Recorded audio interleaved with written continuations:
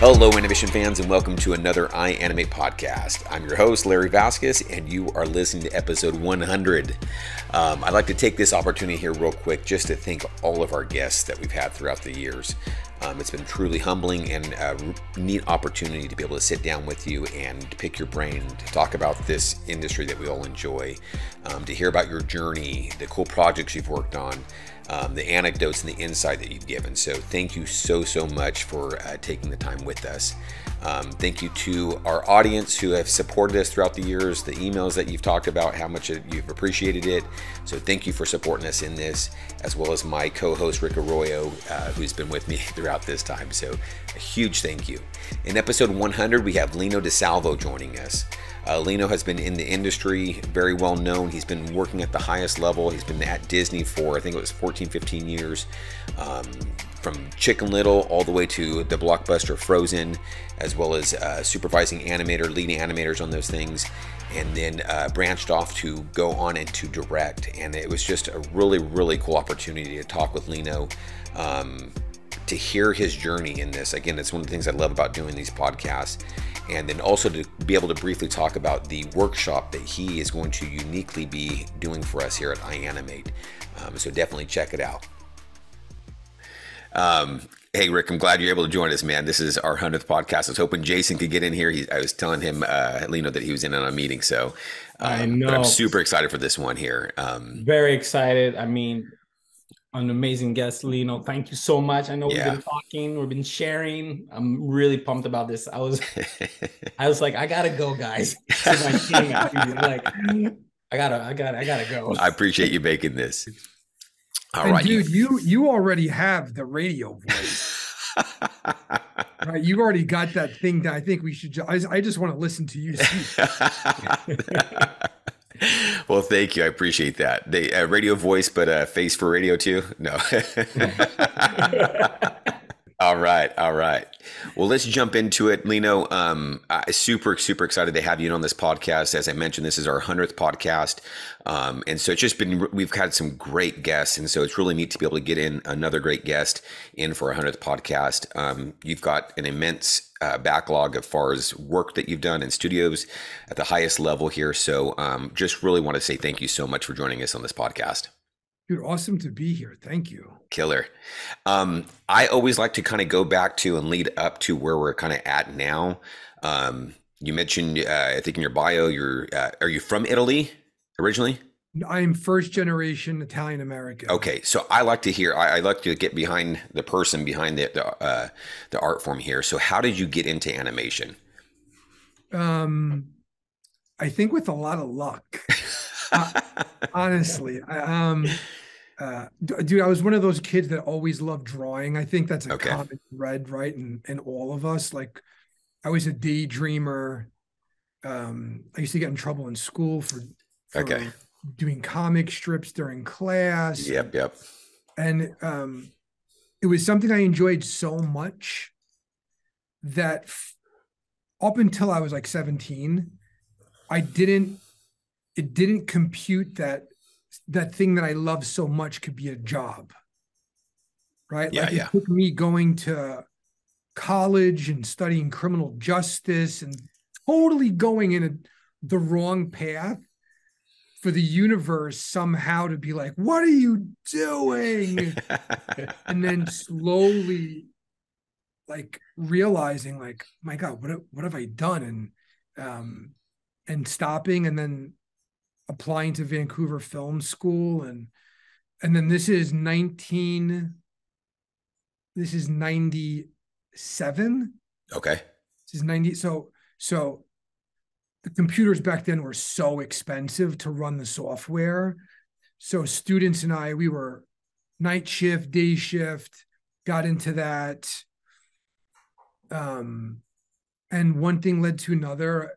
We put up our first assignment in art school, and it was the first time in my life where the thing that all the students were sharing, the thing that I put up was good. Okay. It wasn't just lost, and it was like, oh, this is, and I remember saying to myself too, like, oh, I'm pretty good at this. Kind of stood out, huh? I'm like, oh yeah. So So from that moment on, that motivated me even more.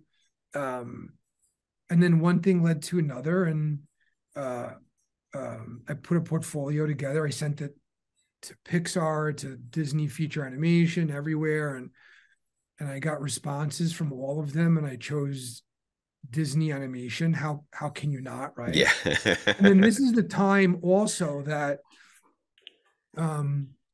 Toy Story had come out years before. A Bug's Life, yeah. And I think Monsters Inc. just came out. Okay. Or was coming out. But the year that I graduated, everyone's reels had to do with insects because Bug's Life was so popular. Gotcha. Yeah. And then I just got lucky, man. The stars aligned, and you get that message on your answering machine, and I thought it was my buddy, so I called my buddy up. I'm like, Ben, man, that's mean. Dude. Why would you a message like that? He goes, I swear it wasn't me. I was like, holy. So what was it? I mean, you're coming right out of school here to jump into one of the highest levels of animation. What was it that kind of got you in that door there? What was it that they saw that were like, this is the guy? So here's a quick story. And again, I think it's a bit of a reflection on my parents, as my parents are hustlers, right? Like always wheeling and dealing for a pair of shoes, and I have an entrepreneurial spirit, just like my family. That's cool. So I remember hearing the story while I was in school that, they're thinking of bringing in a couple of Disney animators to come visit the school. And I was like, whoa, my God, I'm going to meet a real life Disney animator. This is incredible. So I'm working hard, again, more motivation. So the day that they came to visit, we're in the lab. And do you guys remember the big TVs on those like wheelie? Oh yeah. Yeah. And there's like a VCR tape deck in the bottom. And so we're in the lab, and I'm feeling pretty good about my reel, still incredibly insecure, right? Like what are the pros going to say about your work? So I had this idea that I was going to take the TV, rotate it around, and just as the two Disney animators turned the corner, I was going to hit play on the TV. I love it. And play my demo reel. So they turn the corner, and I'm shitting my pants, and I'm like, fuck, here it goes. Boing. Hit play. They stop. They watch the reel, and they're like, oh, it's pretty good. So I ask questions, and we get into a conversation. I address their notes, and then I sent the reel directly to both of them at Disney. Very cool. Make a long story short, they hired me. Okay. So the moral of that story is you got to find a way to get eyes on your stuff, right? Like as an artist, I think it's super easy to feel like it's impossible and no one's ever going to notice me. There's always a way, right? There's all these animation conventions, bringing an iPad, showing somebody stuff, getting feedback. But that's how I got in. Nice. Who were the artists, if you don't mind me asking?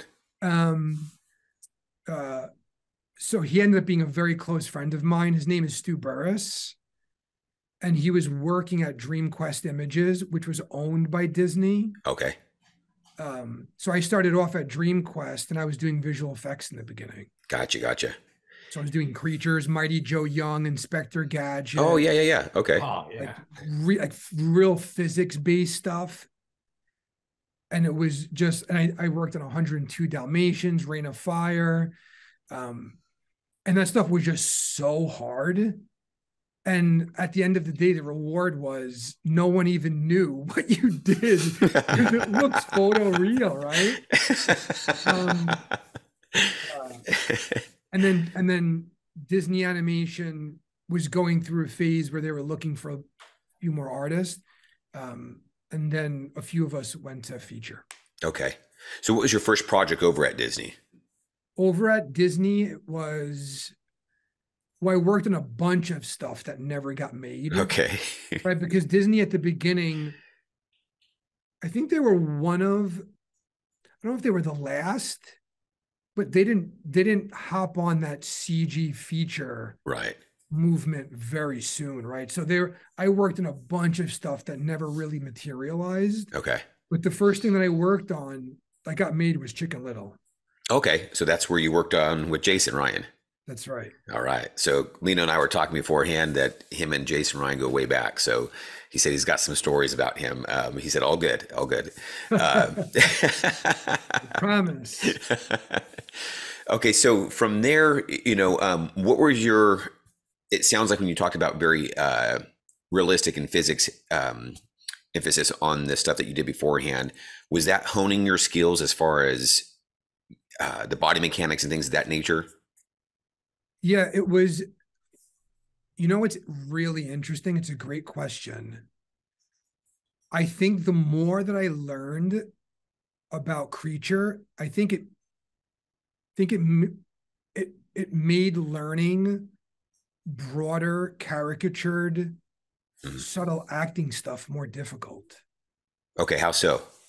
Because the way I learn, the physics stuff is there's this just natural locomotion of the way things move in nature and the weightiness, and I just felt like the more I did that, the more I would brute force my timing and just throw things just so that it always felt natural. Okay.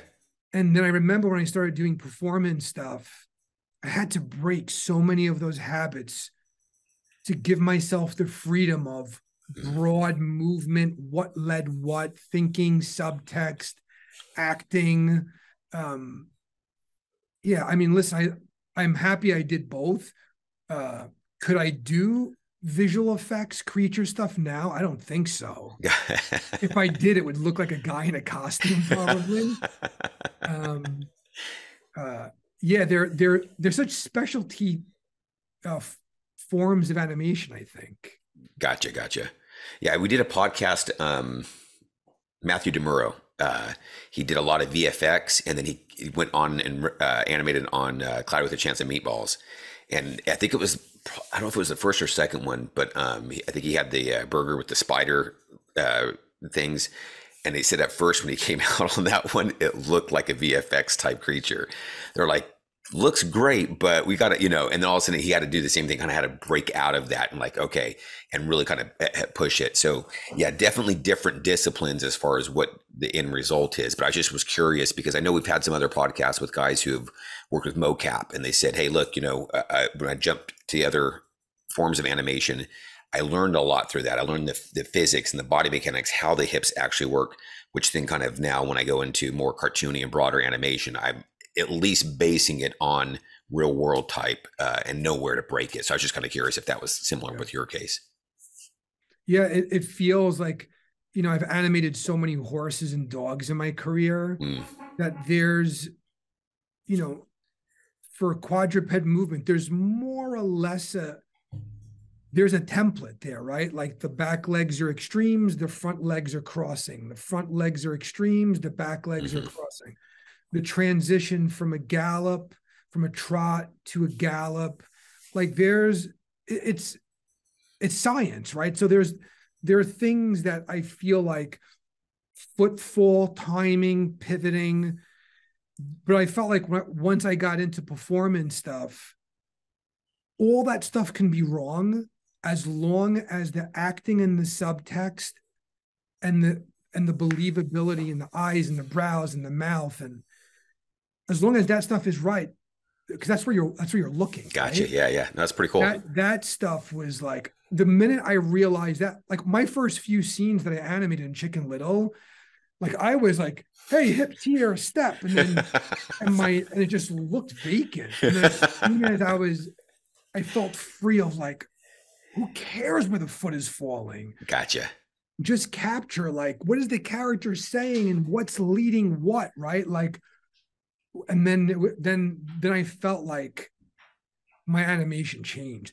Plus, I mean, I can't be naive to thinking guys like Jason Ryan, Eric Goldberg, Glenn Keane, like these are people that I'm animating with, right? Right. And they're giving me critiques, and I'll eventually end up supervising with them, right?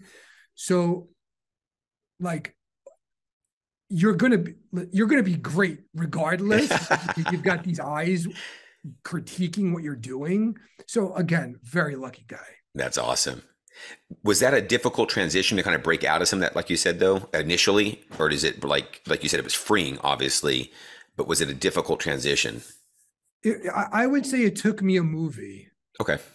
Yeah, it took me, and Jason was really was an awesome person to work with, right? Like he was honest, and he was super talented. He came from a hand-drawn background, so the way he critiqued stuff was not only was it verbal, but you can put a picture to it, right? So you left the room was crystal clear. Gotcha. Yeah, and then after Chicken Little, I felt like not only do I got it, but like then I went in, and this, I know this is going way down the line, but then I got into acting, improv. I just became obsessed with performance. You did start doing that on the side? On the side after Chicken Little, I just became obsessed with acting theory. So did you do some of that kind of stuff for the, I guess for lack of a better term, love of acting, or was it to kind of bring it back into animation, or both? To bring it back to animation. Okay. Yeah. The thing is, I kept finding the common denominator of the stuff that I liked was the kind of stuff that Glenn Keane and James Baxter were doing, right? It was stuff that felt like it had a soul. And it just moved me. Like I was just like, I just love their stuff. And I'm like, that's the kind of animator I want to be, right? Like there's cartoony animators, and then there's so many animators that can do it all. I'm not that talented. So my thing was I was the person that was cast those fireside scenes, right? The emotional stuff, the revealing stuff of characters. That's awesome. I animated a lot of stuff of Flynn sitting in the chair in Rapunzel. I animated a lot of this. I animated Flynn dying in Rapunzel. Spoiler alert. Yeah. Sorry, everyone. But yeah, like those are the, and as a supervisor, I would always cast my stuff, the stuff that got me really nervous. Oh. Yeah, like I would cast my stuff, scenes that I would say, like, there's no way I can do this. I like that. And I would give it to myself and turn myself inside out. And my wife is an actor as well. She's amazing. Okay. So I had that benefit also of going home and working on stuff with her. And yeah. What were some of the, I guess two-part question. What were some of the things that you learned doing improv and acting? And then second of all, how would you encourage other artists to benefit on that? Would you say, hey, go and take some classes, or hey, if you can't take some classes, go do this? So the first question is, what were some of the things that you kind of learned from that? Yeah, there's Warner Laughlin is an acting coach I still use actually on all of my projects, directing. No matter what I'm doing, I bring her in. We used her at the beginning of Frozen, and her technique is the idea of base human emotion. That there's an honest version of the performance that if you think about where the character's been, where they're going, and the shot that you're working on is a sliver of time in the middle of all of this stuff. And this is something that again, I still do to this day that I started implementing on Frozen is I build an emotional crescendo for every sequence that I work on. Right. So, and this is something that live action actors do. They basically do it with themselves and their acting coach. Okay. And when I found that out via being in my wife's acting class, I was like, I got to bring this to the animation group.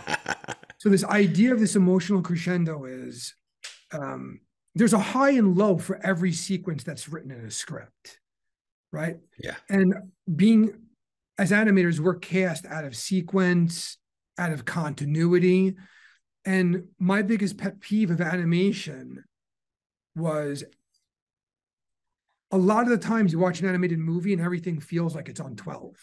The animators, every animator is trying to outdo the other. Gotcha. And you're 6 minutes into the movie and you don't give a shit about anything. Right? They're shouting at you. And I remember being lucky enough to be the head of animation on Frozen. I remember that being my agenda for the movie was we're going to build emotional crescendo boards for every single sequence, and every animator is going to know what expression we're leading to in every single sequence. Right? And basically what we did was we tried to reserve that one expression in that sequence for that character's high or low, and we put it off limits for everyone else in the sequence. Okay. Like a live action movie, an actor would be doing that on the fly in their mind, right? Like when they get to that scene and they're doing that ugly cry and snot's coming out of their nose and they're not doing that twice in the movie. That's once in the movie. But as animators, everyone's got a puppet and they're making everything look the same. Right. So it's devaluing moments in the movie. And I like to think that when you watch Frozen, it's easy to watch. It's kind of an invisible thing, but I think it's easy to watch, and it's emotionally orchestrated in a way that when you get to those moments, you feel something. Right. And a lot of the times it's about doing less, not more. No, that's great. As I mentioned to you, I'm on that Wing Feather Saga project. And we've had screenings of each episode as we've kind of gone along. And it's interesting to rewatch shots that I've worked on in sequence, how at the time of animating them, they felt like, oh, man, this is, and then all of a sudden you watch it and it's a blip. But it's a blip in a good way because it doesn't stand out like a sore thumb. It goes along with the story. And so it kind of goes back to what you're saying there. And it made me really understand my kind of role as an animator in that regard. So. Yeah. And that, listen, that idea of, and this took me many years of heartache. I wish somebody would have just told me this in the beginning, is that my job as an animator wasn't to hit a home run at every dailies. Right. Literally, you will have the most fruitful, successful career in animation if you understood that your job as an animator is to address the notes. If you can leave dailies and bring it back with the supervisor and director's notes addressed, you will be loved. You will be wanted by every artist that you've ever worked with. If you go off the rails, that's when things start becoming a problem. But green animators, rookie animators don't know that, right? So every shot is live or die. Every shot is about, oh my God, they're going to realize I'm a fraud. I'm not good enough. They're going to fire me. If I can tell myself, I can go back into the time machine and tell myself the first year or two at Disney, just address the notes. Listen to what they're saying. Just come back and just bring what they're asking. You will be loved forever. That's awesome. And as someone that's been doing this for over 25 years, it's true. Yeah. It's just don't put too much pressure on yourself. Yes, try to surprise the director, but once, because the beautiful thing about our craft is, within reason, you can flex your muscle at the blocking phase, right? Like you can you can do something in blocking that makes the director go, and this happens to me all the time when I'm reviewing work. Oh, I never thought of it that way. There's no bigger compliment. Yeah. Right. And now, once you get those notes, now it's about addressing the notes. So you still have that freedom of flexing your muscle, right? Sometimes when people hear just address the notes, the thing that I think of right away is, but what if the supervisor is wrong? And that's common too, right? The supervisor is giving you garbage notes and you go there and it's wrong. But I think good supervisors in the room say, that's my bad, right? We were trying to do X, Y, and Z. Mm-hmm. And there's no harm in that. Yeah. So when you get, because you've both led, you've been in supervising animation roles, you've been a director, what is it that you look forward when you see, or let me back that up, how can you ease the artist's mind, as what you just said, from your perspective, going, hey, this is what I'm looking for. If I get something that is surprising, not in a good way, it's okay, because now I'm going to start addressing notes. Is that kind of how you look at that? How can you ease the artist's mind in that regards? First pass. Yeah. No, I think, Larry, I think that's right. So I think what's really important, speaking as someone that was a director, that's a director that was an executive, that's an animator.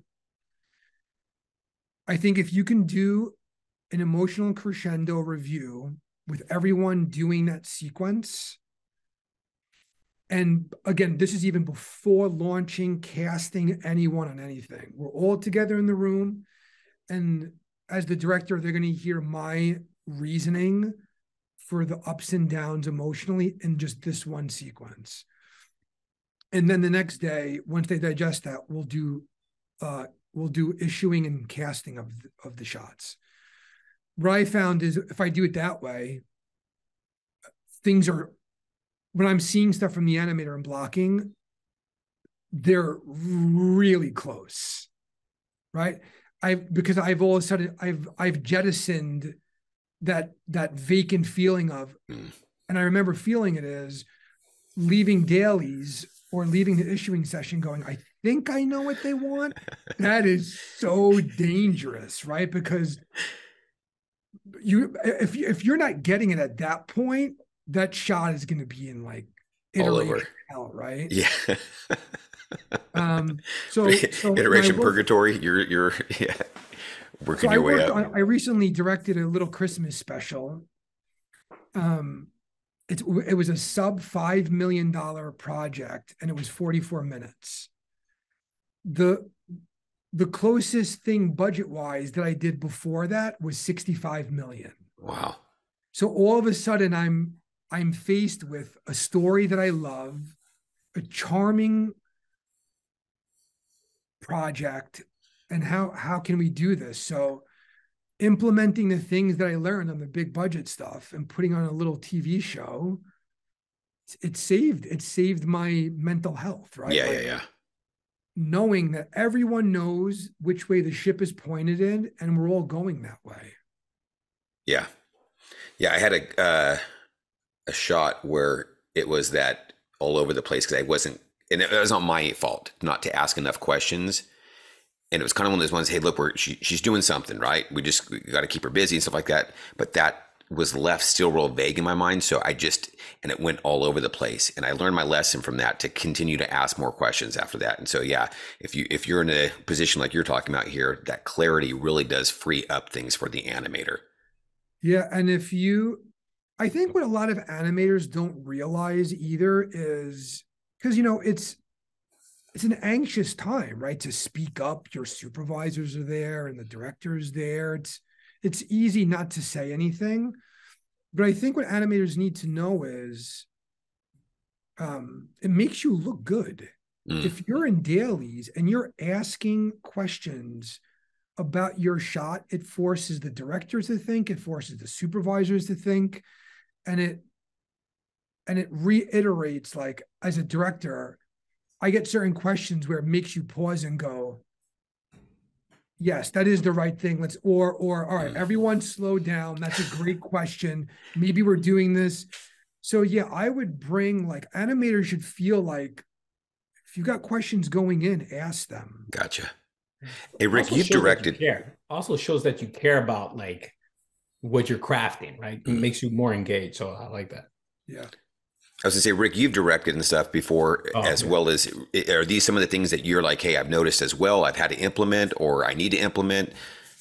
Yes. I mean, like right now, it's actually, you know, I'm enjoying this because I'm taking notes not only for the questions, follow-up questions, but you know, it's just like a summary of like a one-on-one session masterclass, you know. But yes, when you're directing, like really understanding that you're crafting performance, but before even crafting performance, I want to understand who the characters are and, like, you know, saying, you know, where are they coming from, where are they going, what are their obstacles, what's their motivation, you know, what drives them forward in the story. And then by understanding that, how do I play that for the audience? And, you know, games a little bit different. There's a lot of things that we've taken from, and I love that, you know, you're talking about, you know, acting and acting coach.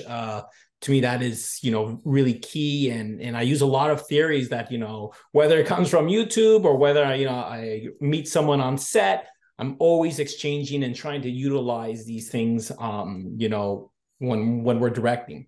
So to me, this is, and even as an animator, you were talking about, you know, asking questions, being brave. You know, it's good to ask questions. It shows that you're not going in blind, that you're really thinking it through. It helps with the planning. So yeah, absolutely. We're totally, I think we're approaching a lot of directing in similar ways. Okay, so my second question to that was kind of like, what can the artist do? And it kind of draws me back to some of the stuff. Obviously, that's why we have top professionals teach at iAnimate, who have been in roles like you or under people like you and gleaning from you.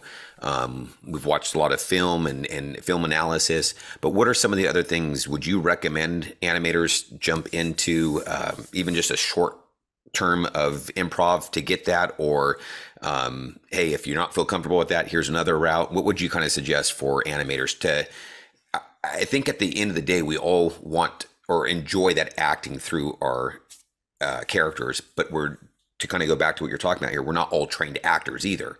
So what is it that we can now level up our game as animators? What would you suggest? Yeah, I think at a minimum, acting theory should be something that, even if you don't participate necessarily, but you understand the process of a genuine performance. Listen, something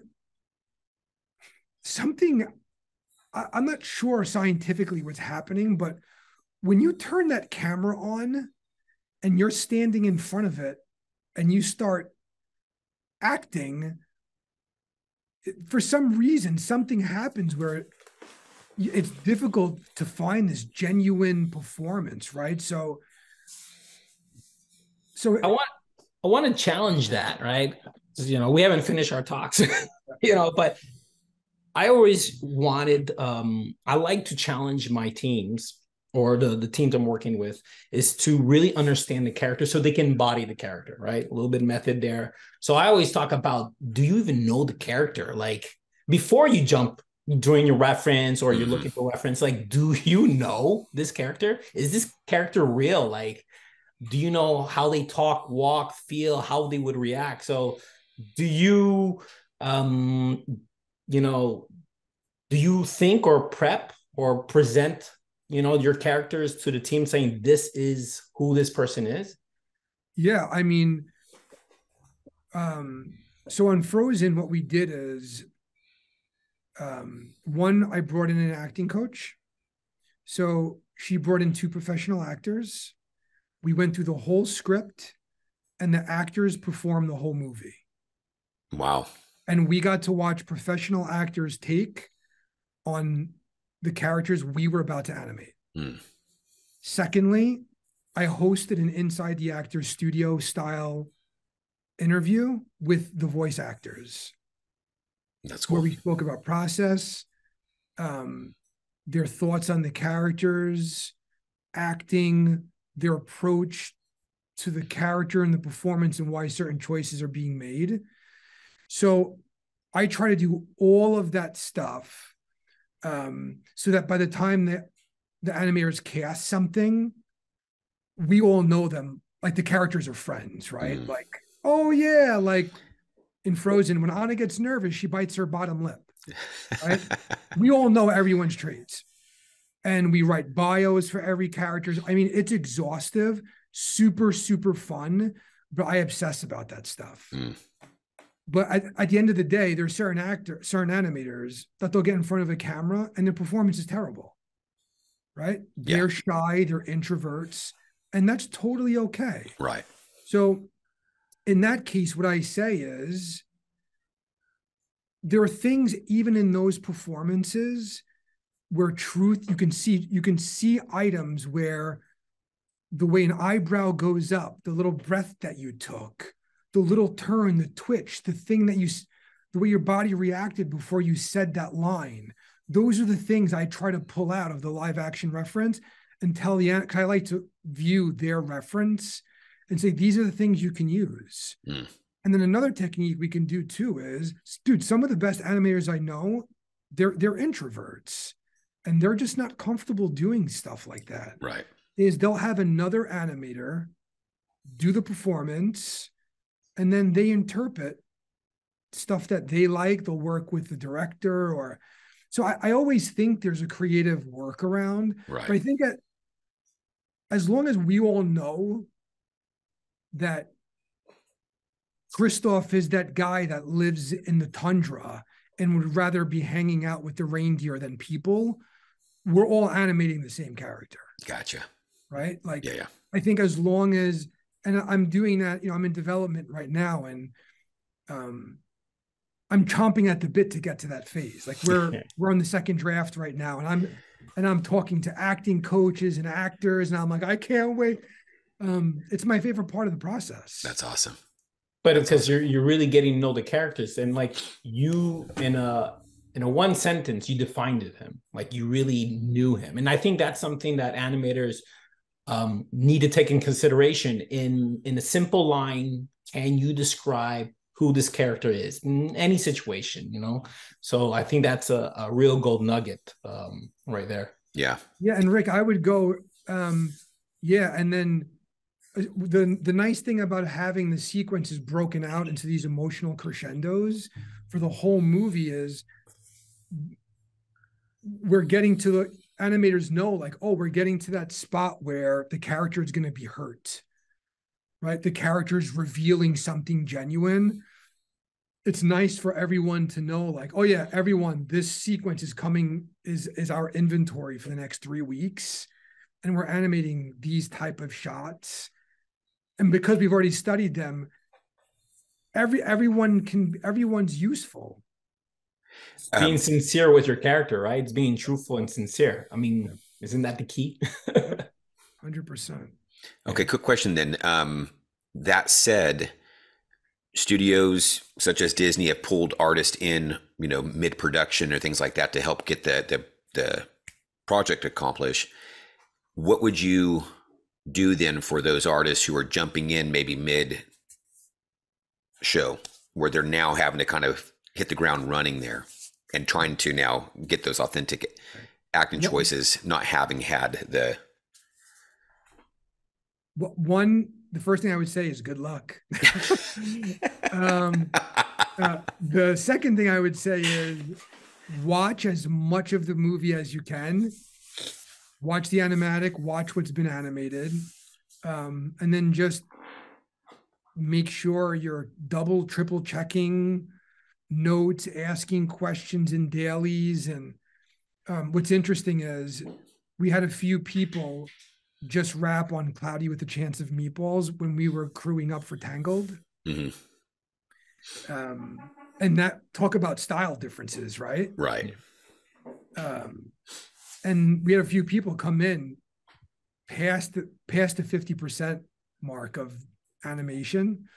And that was, it's a challenge, right? Mm-hmm. Like, hey, the thing that I was doing that people loved on that other show are hating on this show. Yeah, I found watching other people's shots helped me really kind of dial in who that character was. Stuff that had already obviously been approved, really kind of got my mind wrapped around, okay, that's this character here. So I think that's a great advice right there. Jumping in. Yeah. Okay, now you were at Disney for how many years? Almost 17. That's awesome. You jumped on, you were an animator on Chicken Little. From there, what did you work on from after that? And then I worked on a few movies that never saw the light of day. Okay.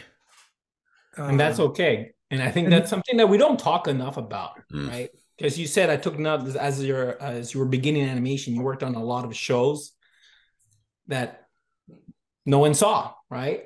But I'm sure that you learned a lot and you were able to discover yourself and improve and mastering your process. So I think that's something that animators should not be scared of. Like, I'm going to work on a show, but I might have no demo reel, right?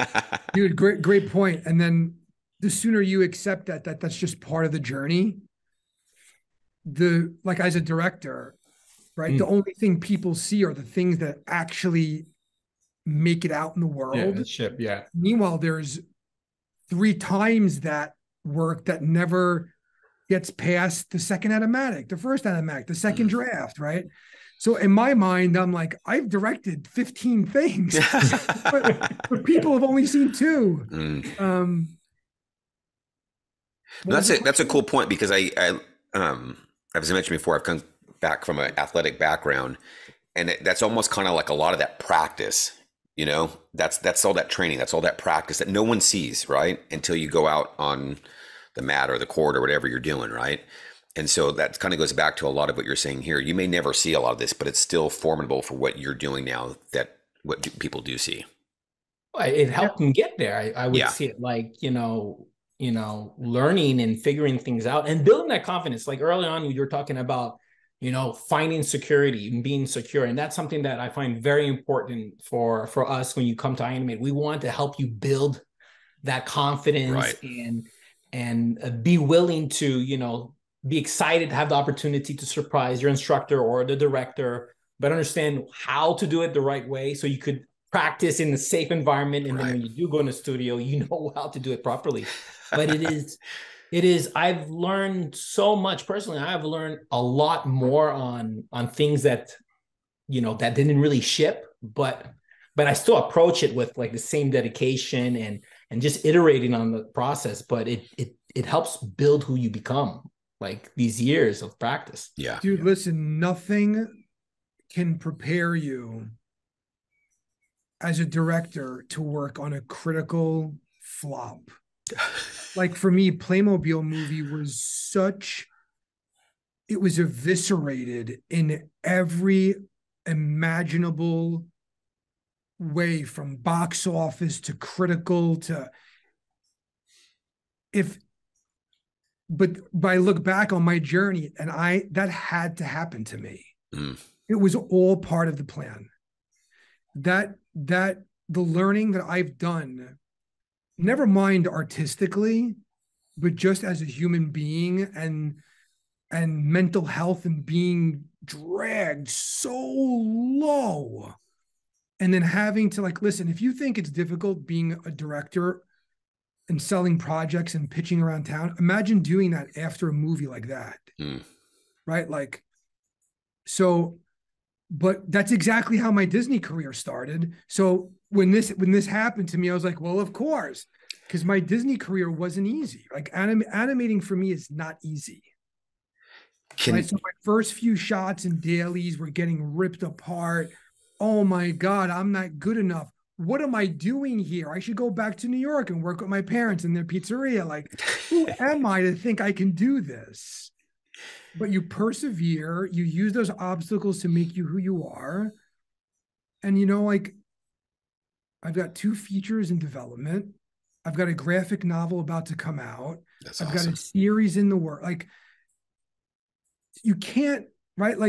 No one cares that they just need you to judge, right? Because people want to judge you for the last thing that you did. And your job as an artist is to have them judge you in what you're doing now. Right? So again, just hitting the pavement, looking forward, working, but this can turn into a whole separate podcast. You know, I was to say, Lino, I love that. I absolutely love that. You know, again, I analogize a lot with sports and stuff, but that's it. One of my favorite wrestlers, he talked about how he was known for what he placed at the Worlds and such. And he goes, people don't realize that I had tried out 12 different times before that. They didn't realize that, you know, because that's all they were looking at is his success now. But you go, if you look at it in its entirety, he had more failures in that regards, and that if you count it that way. But those things were the things that helped him get to that. And it's the same thing what you're talking about here. Those aren't failures then if you kind of learn from them and you've grown through them, and now they're going to get you where you're at now. The things I learned on that movie, I mean, it was the greatest directorial education any human being can ask for. Traveling the world, selling it, distribution, the creative side of it, all the mistakes that I made. Right. Because so here's the big challenge. And I'm sorry if I'm totally like hijacking your agenda here. No, this is great. I love it. The thing for first-time directors to know is your job is to make a great movie, and it's not to make everyone happy in the production. Okay. I did the opposite. I tried to make every producer, every executive, everyone that gave me a note, I bent to make their note happen. And then before I know it, I had a movie that had nothing to do with what I pitched. Gotcha. So going forward, I promised myself that whatever I work on, I will have notes in my computer, Post-it notes at home in my office, reminding me why I wanted to make that movie. And that will be my North Star for the whole journey. Because listen, we're making this for 3 years, and little by little by little by little, things get tweaked and changed. And yes, you're having a great time, but you're back, you go into that premiere and you're like, I can't believe I let this get away from me. Gotcha. And that's easy to do over that long of a time in little increments. So yeah, it's the crab in the boiling pot of water, right? Like, oh, this is great. This feels like a hot tub. This is amazing. And then before you know, you're being eaten at a cocktail party. So yeah, listen, like I've learned so much, and you know, I'm thankful for, you know, I've got an amazing wife that believes in me, and yeah. Okay, I've got a question then here, and we can kind of get back to some of the other stuff because this is just working out really well. You're going to be teaching a workshop here at iAnimate. Pitch Perfect, or yeah, Rick, help me out here, buddy. Yeah, the art of pitching. Yeah, there you go. The art of pitching. There you go. And it's going to touch a lot. I mean, it's really, you know, I'm going to let Lino speak, but I can guarantee you it's going to help you become a much better animator, because often as animators we come in and we're talking about how you fix your knees, the popping, and you lose sight of before you're animating. You actually need to know how to build your character, present your character, and pitch the idea to your director so you can help guide you get to a great piece. So to me, like this, regardless of where you're at, this is the idea. You know, when you animate, it comes from your mind, comes from your soul. You know, Lino, you're talking like find the soul of your shot, find the soul of your characters. So to me, this is why I'm so excited about this workshop. So sorry for just jumping in. You can tell I'm very pumped about it. Yeah, you could talk more about you know, the type of things that that we're going to talk about during the workshop. Right. And that's kind of why I'm bringing this up. I was telling Rick before the podcast, I'm like, hey, I want to keep, this is our 100th podcast. Let's keep this about Lino. Obviously it's super cool that we're getting you in on this workshop here. But I feel like I can't help but bring you in because it's kind of what you're talking about here, the things that you've learned and studied, which is why you're bringing it into the workshop. So can you tell us a little bit about the workshop, what it's about, but also why it ties into everything that you kind of just been talking about here? Yeah, so I'm someone that has the fortunate experience of not only being in the room at Disney Animation with some of the most legit, amazing people, artists, and hearing them pitch, but I was an executive at Paramount Pictures. I was the creative director there, and I was in the green light room for Paramount Pictures. And I saw how movies got greenlit.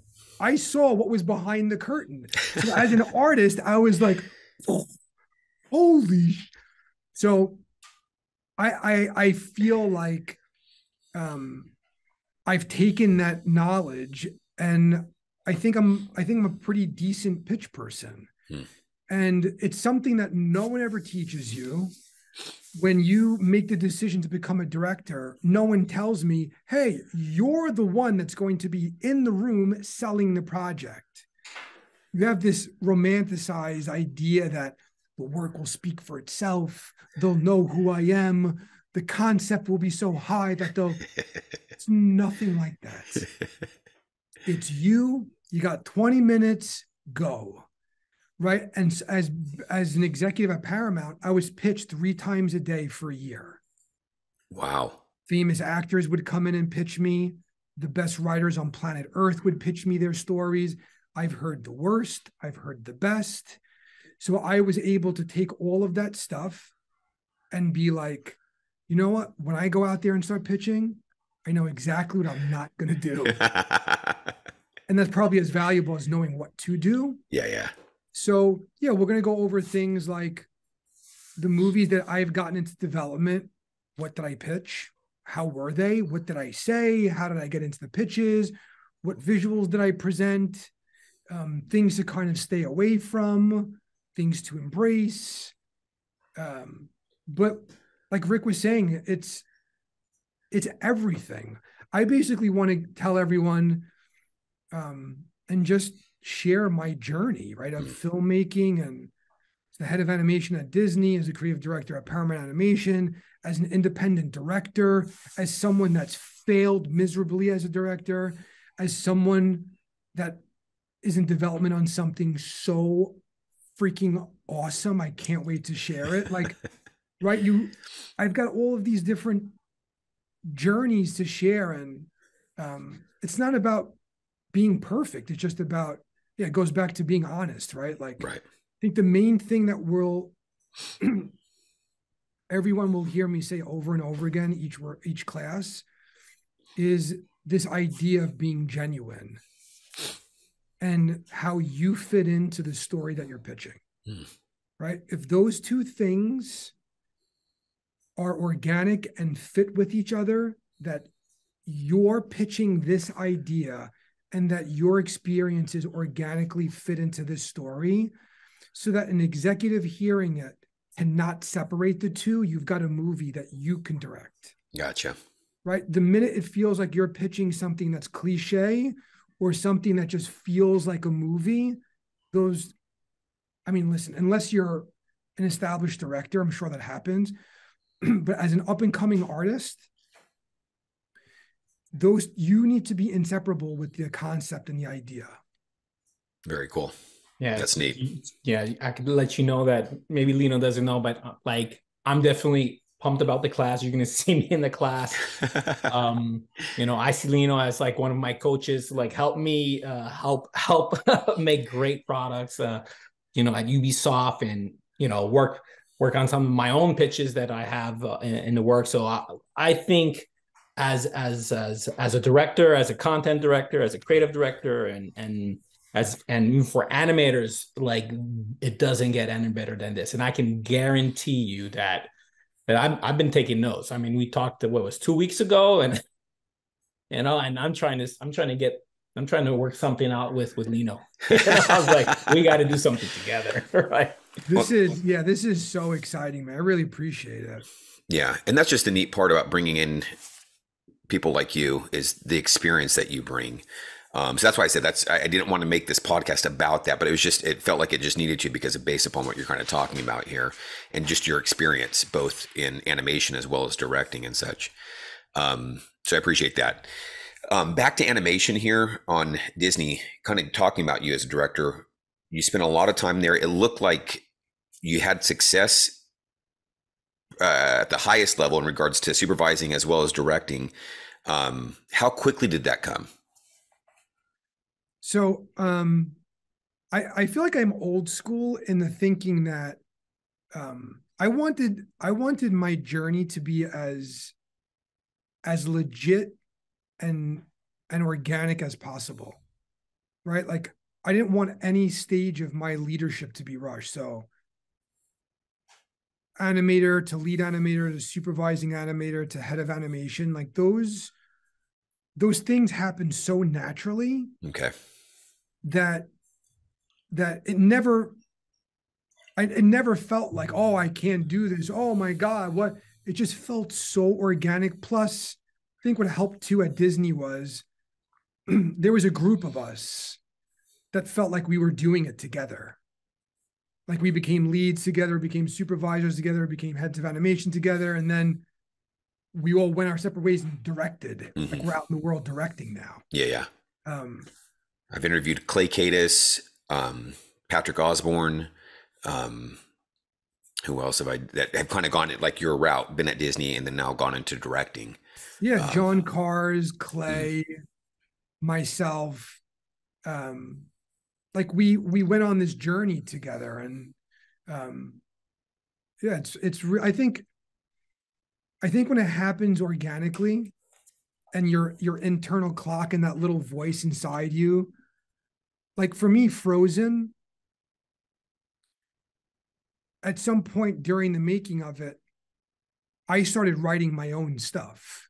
Okay. Like I started becoming a little bit more confident, like, oh yeah, maybe I should, and jot down these ideas. And so when I left, I had things to pitch and a point of view. Yeah. So that was actually going to be my second question. Maybe you kind of answered it a little bit, but maybe you can elaborate.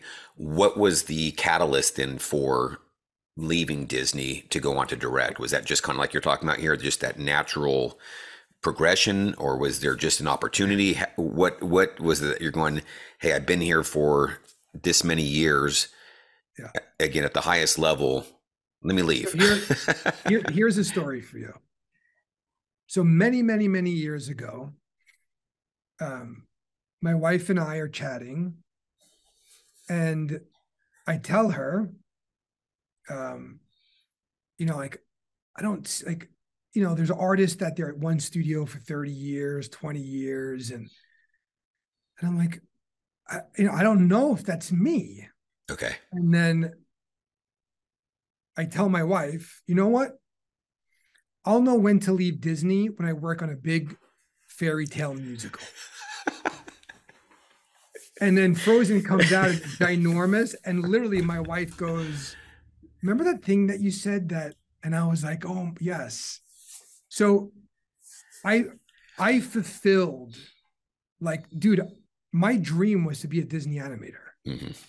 That was my dream. Me being a supervisor, head of anime, dude, that's just cherry on the sundae, right? Like, I am happy. So Frozen happened, and having, being one of the, I think I was the fourth person on that movie. It was called something else in the beginning. So being one of the creative people helping to drive the creative on the movie,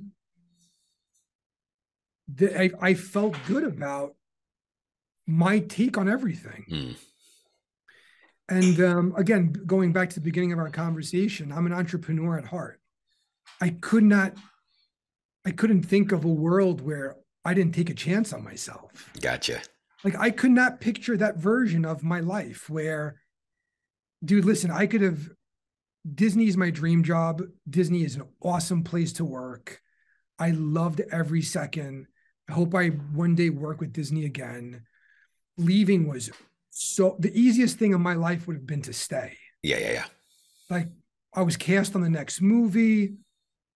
Life is beautiful. And making the decision to leave is my son was just born.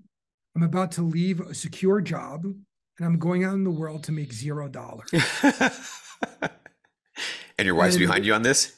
My wife's behind me. And then I land, the Paramount asked me to head up their department. And things just start coming together, and you have got your ups and your downs. But I love traveling. I love meeting new people. I love finding stories. I love writing. That's awesome. Yeah. So freaking rewarding, man. Like I can't picture it any other way. That is super cool. Super cool. It's really inspiring. I mean, that's what, I mean, as animators, I would think, and, you know, just share my own thoughts, when you're animators, because you want to share, you want to connect with audience, you want to tell stories, you want to become whatever, you know, you want to be a dragon, you want whatever you want to be, you get to do that. And I think it's really inspiring, just sharing your story. Yeah. Yeah. Yeah, you know, like I think younger artists, they have this feeling like they're not worthy, right? Like you've got this insecurity about everything you're doing.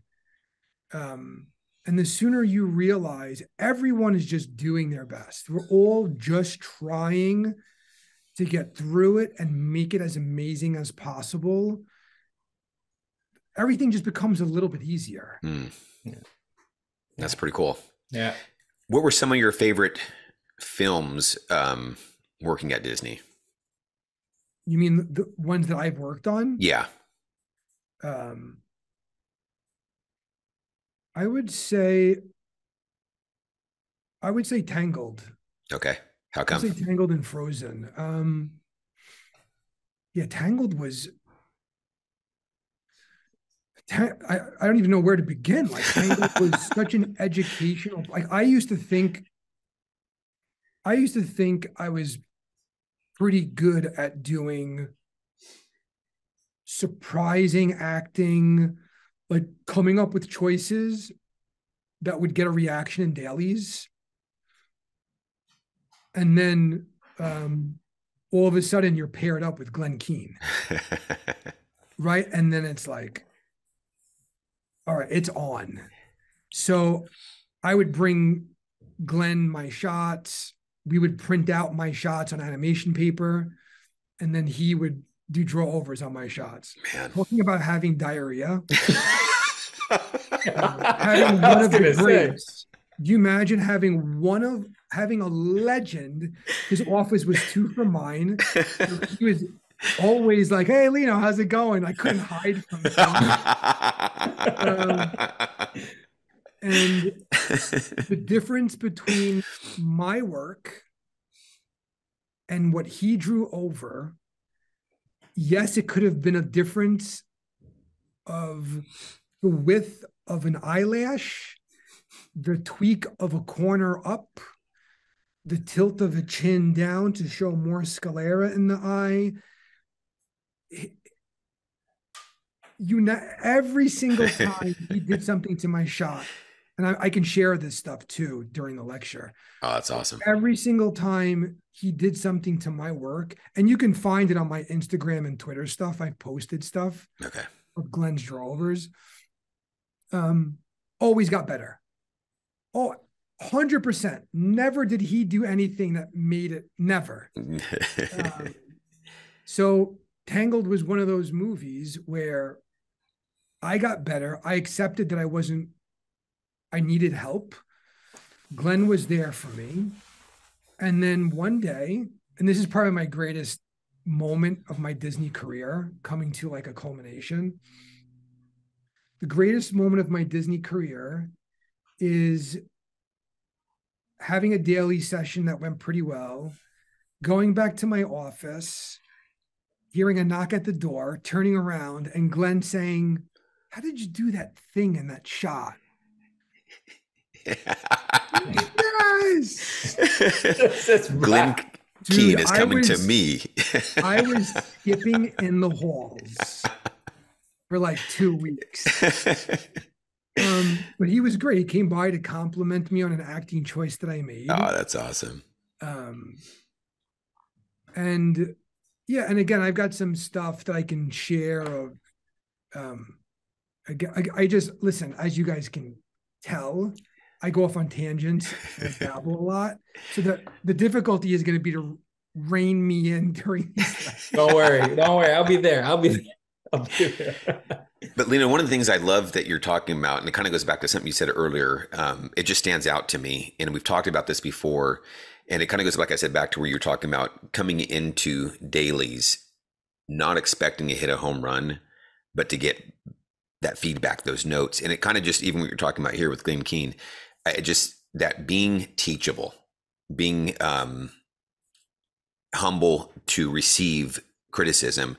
And again, that just goes back to a testimony from where you're at. It's just that growth from that. You're learning, you're putting that in that data bank here of what to do now next time, and really expanding your skill set. And so, I mean, would that be a good summary?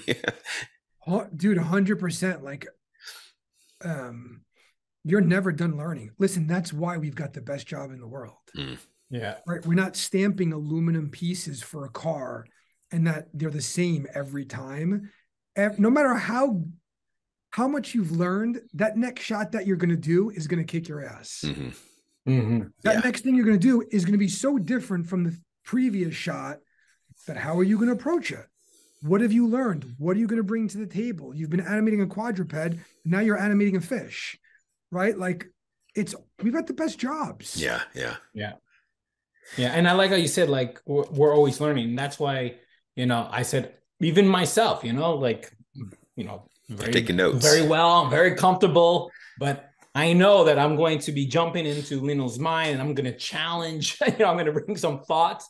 And I want to, I shared some of my process a few weeks ago, just, because coming from doing more game and being on set, doing motion capture and directing actors and stunt coordinators and such, I still want to learn other things. I talk to, writers and different actors. So I'm always acquiring new things. And I know that there's more to learn that I can actually apply into my day-to-day job at Ubisoft. So I think it's going to be a phenomenal learning for everyone who participates. And he's going to be showing the process. That's great. That's great. So what about Frozen? So you mentioned Tangled and Frozen. What was about Frozen that kind of really stands out to you at your time at Disney? Well, I mean, Frozen was just such an amazing experience. Like, we can have a whole podcast, not just that movie. I mean, first of all, the reason why a movie like Frozen happened is because of Tangled.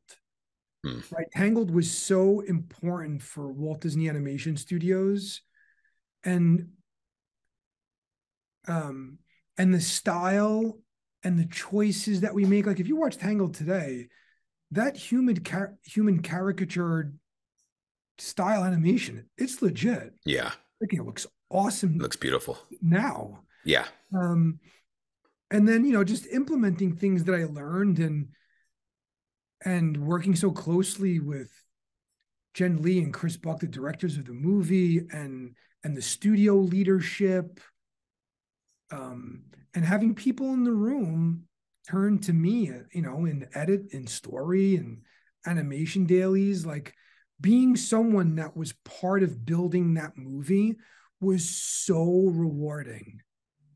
Like, being in dailies and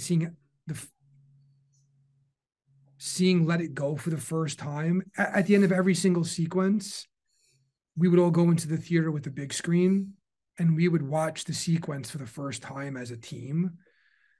And watching that Let It Go sequence for the first time as a team, it was undescribable. Like, you can't even.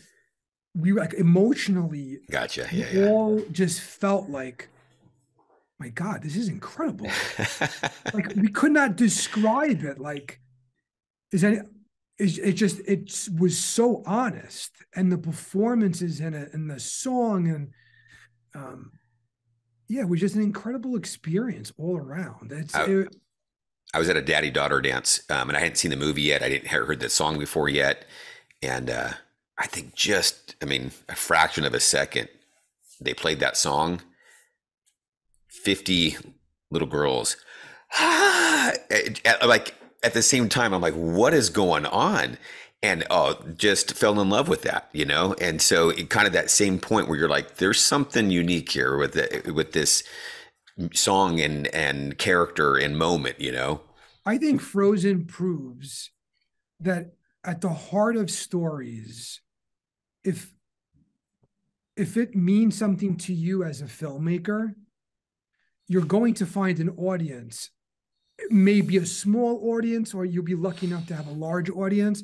But if it's something that touches you, it's something that you should pursue and make. Gotcha. Right? Because the world needed that movie at that moment, right? Like the act of true love being family and not being a romantic element. It's exactly what the world needed. And it's something that we believed in when we made it. So, gotcha. Yeah. Frozen for me is one of those journey moments that, yeah. You guys captured magic. It was magical. Like the fact that it impacted so many people and it like it resonated and like and for some reason I'm thinking in French as ça sonne vrai. It means it rings true. Like it felt like we were part, or we felt that we could be part of that story or resonate with us. So right. It's really magical. Yeah. I don't want to take up too much more of your time. I got a couple other questions though. You've moved positions. You've been an animator. You've been animation director and lead. You're in directing now. What is it now that you're enjoying about this industry and art form that you're doing? And what do you miss about being an animator? That's easy. That's an easy question. That's the easiest question all day. What I miss is putting on my headphones, or as the young people say now, earbuds, putting your music on, closing your door, and just working on the craft. I miss that. And all that matters are those frames and that pose that you're crafting. Very That's cool. Your whole universe is working on that shot and frame every single frame, manipulating it so that it's giving you what it wants. I really, really miss that. But I love being the author of my movies, right? Like as much as I was an insecure animator, I'm an insecure writer. And during COVID, my wife kept encouraging me. She's like, those ideas you always pitch me, why don't you write them? No. Who's gonna care about my writing? And the two things that I wrote during COVID, they both got picked up. Oh, killer. And that's what I'm in development now on. It's because I took the time and said, F it. I'm not a great writer, but maybe the idea cuts through. Maybe the emotion, maybe the rootability of the protagonist, maybe all of that stuff will cut through and the reader will see it. And that's exactly what happened. And they're both, I'm not going to say they're autobiographical, the projects, but they're very, very much reaching in to my childhood and my experiences. Close to home. Heard great directors and filmmakers say, and maybe it was Joe Ramth, the great story artist at Pixar, that said this, but the more personal your story is, the more universal it becomes, right? And because we're humans and we all share the same emotional experiences. Right. So, I loved her. So let me share one thing too. If you're nervous as an animator, being in dailies as people are reviewing your shot, imagine the feeling of being at a general all audience screening of your animatic being played in front of the general public, watching a rough work in progress storyboard animatic, and you're sitting there watching them watch it. It's out of body. It is the most bizarre, unhuman, cruel, weirdest experience I think an artist can ever experience. And to this day, it's just a nerve-wracking thing. I like the cruelest adjective in there too. That's the cruel, you're dealing with people, man. You're just standing in front of fear itself. Right? It's just like you feel you're being judged. Yeah. Everyone's questioning, and you're just like you're dealing with human beings, man. God, I don't know. Like it just eats you up when you're presenting something like a rough form, just to kind of like, this is what it's gonna be, and oh my goodness, it's flashbacks. Oh man, sweats. Oh, what an experience. When will we be able to see what you're working on? Is there any ETA?